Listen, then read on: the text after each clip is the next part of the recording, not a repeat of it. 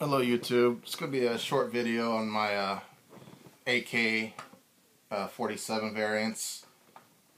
The first one here is a AMD65. It's a Hungarian. Safety check, nothing in it. Personally, I think this rifle is an excellent deal. I paid $400 out the door at a retail store, and the fit and finish on this gun are outstanding. The only thing I don't like is the grips.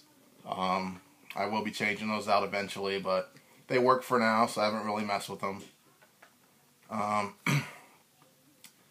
This gun, as you can see, has a real aggressive muzzle brake. It's actually welded to the barrel. This thing is a flamethrower, especially at dusk. You'll see all kind of fireballs come out of there when you shoot. Great gun. Has a collapsible stock, as you can see.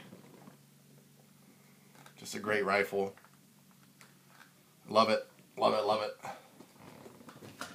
And then I have my WASR 1063 here.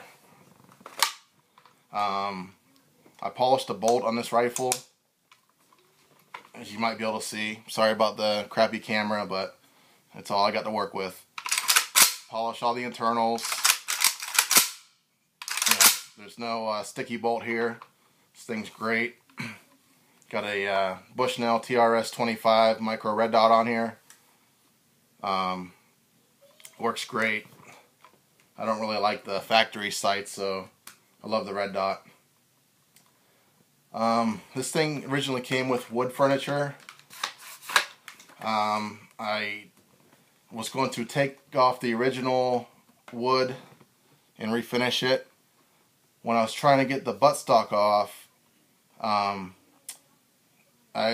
undid the screw, tried to pull it off, it wouldn't come off, so I used a screwdriver to kind of pry it a little bit, and it splintered some of the wood. You know, my dumb ass move did that, so I ran to Cabela's and bought a Tapco stock set. Came with the buttstock and the four-end grip there. I actually like it better. You know, it has the adjustable stock. You know, it works great. Let's see what else here. This actually is a WASR 1063. It was actually made in 1967. At least that's when the receiver was made. I know most of these are parts kits, but you know, this one haven't had any issues with it really. You know, a couple failure to ejects out of maybe 2,000 rounds, all using steel, Tula, and Wolf ammo. You know, so I can't really complain. It's been a great gun. Between this and the AMD65, personally, I think the AMD65 is a better value. Just seems to be better made. It's more sturdy, and I like the collapsible stock option, which I know you could get on the 1063 also, but I just like the Hungarian over the Romanian. Just my personal opinion. I bought a bunch of these Tapco 30-round magazines. You know, haven't had any issues with these whatsoever.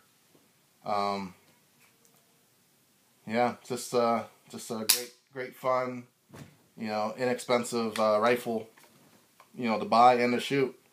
You know, 7.62 surplus ammo. You know, you get it for $3.50, $4 for 20 rounds.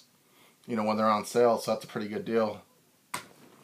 So yeah, again, apologize for the crappy camera and audio, but you know, it is what I got to work with. I got 3 small kids in the other room I'm trying to lock out while I do this review, so yeah, it is what it is. But stay tuned, and I'll have some pistol reviews coming up shortly.